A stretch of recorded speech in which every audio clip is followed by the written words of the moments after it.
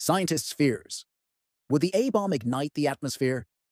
In the tense days leading up to the Trinity Test, the world's first atomic bomb detonation on July 16, 1945, some Manhattan Project scientists grappled with a nightmarish possibility that the bomb's extreme heat and energy could trigger a runaway fusion reaction in Earth's atmosphere, fusing nitrogen atoms, or hydrogen in water vapor, into heavier elements and releasing enough energy to incinerate the planet.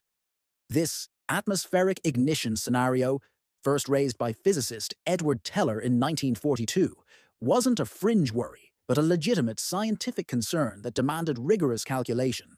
While it was ultimately deemed impossible, the fear was real enough for Enrico Fermi to jokingly take bets among colleagues on whether the blast would merely destroy New Mexico or destroy the world. The story, dramatized in Christopher Nolan's 2023 film Oppenheimer, highlights the high-stakes uncertainty of pioneering nuclear physics amid World War II's urgency. The origin of the fear. The idea emerged during early Manhattan Project discussions on fusion as a potential bomb booster.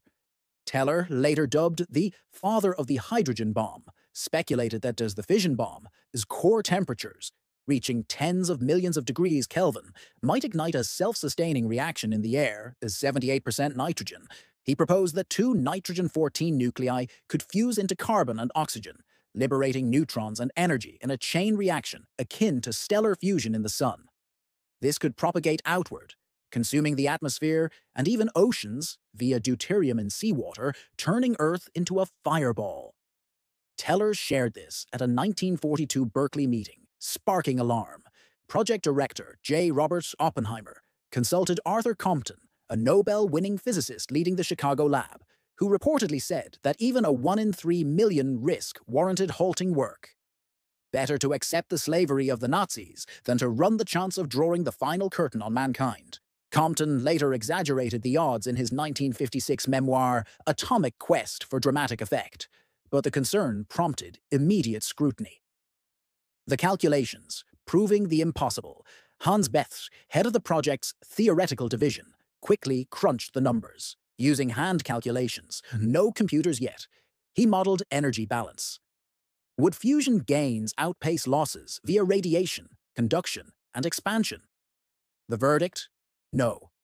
Atmospheric densities and temperatures were too low for sustained fusion. Energy would dissipate faster than it built up. Emil Konopinski and others refined this in a 1946 Los Alamos report, declassified in 1979, confirming a massive safety margin. Ignition was simply impossible, not probabilistic.